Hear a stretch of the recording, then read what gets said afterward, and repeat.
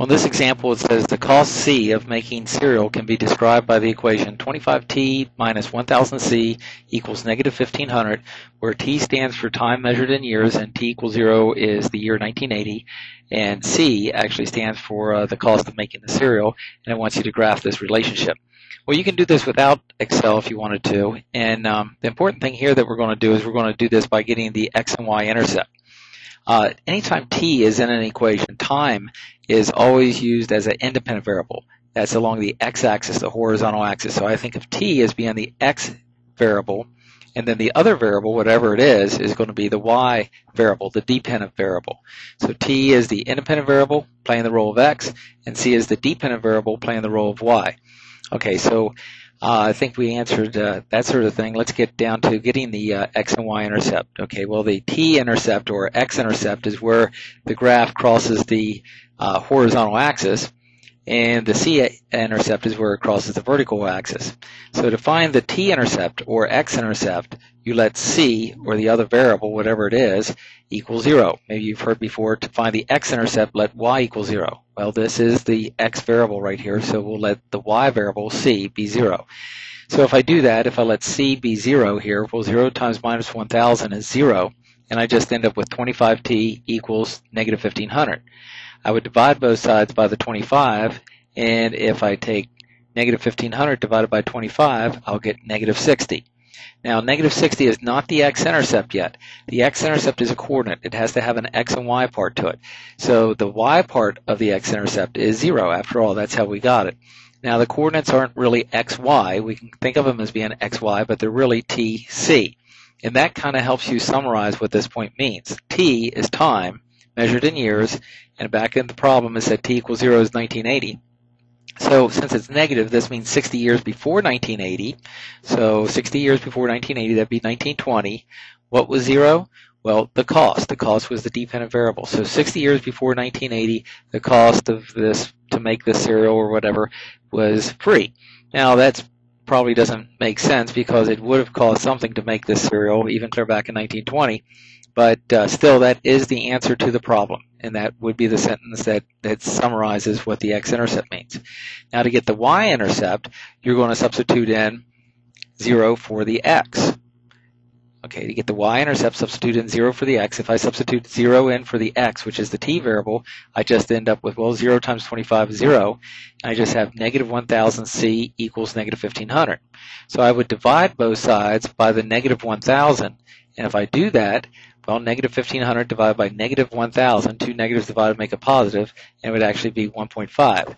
Now, the point would actually be 0, 1.5, and what does this point tell you? Well, the 0 is the t, and the 1.5 is the c. So at year 0, 1980, the cost to make this cereal was $1.50. And that's how you would do that problem right there. Now, we could also graph this on Excel. The key thing is being able to say what the slope, the x-intercept, and the y-intercept, all that sort of stuff means. But if we were going to do this problem on Excel, then Excel can only graph these if they're solved for the dependent variable.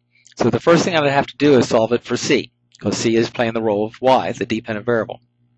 Now, to solve this for C, I could take the 25t to the other side, give me negative 1000c equals negative 25t minus 1500, and then multiply the entire equation by a negative 1 to give me 1000c equals 25t plus 1500. Now I need to divide both sides by the 1000, and that will give me c equals 25 divided by 1000 is 0.025, and 1500 divided by 1000 is 1.5. So at this point, I got it in the slope-intercept form right now. So I can put this in as my coefficient for A on the linear Excel sheet and 1.5 in for my B. So let me do that a second. And so here they are, the 0.25 is my A, and the 1.5 was my B. And as soon as I put that in there, I get a graph. Now, your graph may not look like this, but if you want to see the x and y intercept, well, to see the y intercept, make sure that 0 is within that range of values that we have here. Like mine goes from negative 60 to 10, and 0 is in there if you want to see the y-intercept. And I see that the x-intercept is negative 60, so if I start the graph clear back at negative 60, I can do that if I want to. And in fact, you can change any part of the graph that you want to see. You can just change the start and end values. So you can see I just changed the values here, the start and end, to be 0 to 10, and boom, I get a different section of the graph. What the hell happened? Well, I'll tell you what happened. All you have to do to change this graph is to change the start and end values right here. So if you want to see any section of the graph, just change that start and end value and you can see it. And again, you can make a table of values down below. If I want to see this, get the cost at any given year, I can maybe start at 0 if you wanted to, that's 1980, and increment it by 1. And if I do that, I can see here that the cost is going up by 0.025. That's how much the cost is going up. And that's what the slope actually tells us, that the cost is going up by 2.5 cents every year. So that would do it for that problem.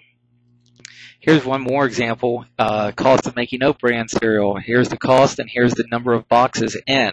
Now there is no X, Y, or T on this, so you'd have to be told what is the dependent variable, and we're going to say the cost is the dependent variable. It says the cost of oat bran cereal is dependent upon the number of boxes, so the cost is dependent. So you would solve it for C. So taking the 40N to the other side, that makes it minus 40N, and then divide through by 10. Now breaking this up into its parts here, negative 40 divided by 10 is negative 4, and 100 divided by 10 is actually 10 here. Then at that point, we would just type in our A and our B on the Excel spreadsheet, the linear Excel spreadsheet, and when you type that in, you would get the X-intercept, and it would tell you the Y-intercept. The Y-intercept is 10. Actually, it's the point 010, which means if you make 0 boxes, it would cost $10. And then the X-intercept is 2.50. That means if you make 2.5 boxes, the cost would be 0. Now, maybe both of those really don't make sense with this particular problem, but that's what they're telling you. This model is telling you this. And the slope is negative 4. That means for each box you make, the cost is dropping by $4. So maybe this is a little bit outrageous here, but that is actually what it means. And again, we could get the X and Y intercepts this way. To get the X-intercept, put in 0 for Y. That's the C variable. And if you put in 0 for C, you would have 40N equals 100. Divide through by 40, and you would get 2.5 for the X-intercept. To get the Y-intercept, put 0 in for the X variable. That's the N. If you put 0 in for N, then you'd have 10C equals 100. Divide through by 10, and you get C equals 10. And that's your Y-intercept. So that should pretty much do it there.